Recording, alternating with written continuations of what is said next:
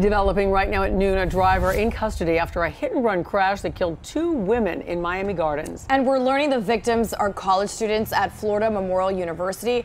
Local 10 News reporter Syra Anwar is in Miami Gardens. She's a good kid, quiet and humble. The aunt of 19-year-old Asiana Green, moments after receiving devastating news. Her niece was one of 2 freshman Florida Memorial University students killed while walking last night in Miami Gardens, not far from their college campus.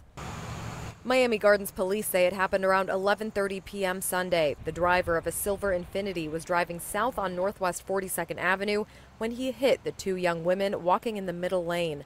The driver got out of his vehicle and tried to run away, but was caught by officers. The women were pronounced dead on the scene.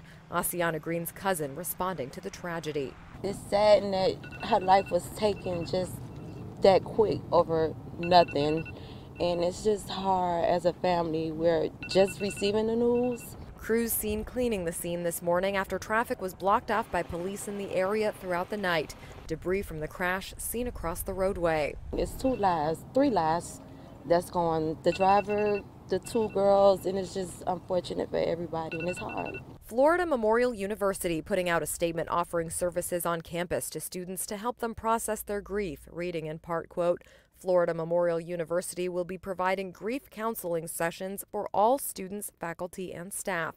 Every member of our Lion community is invited to take part in a group prayer at the Clock Tower today at noon to remember the lives of our students and to pray for our campus.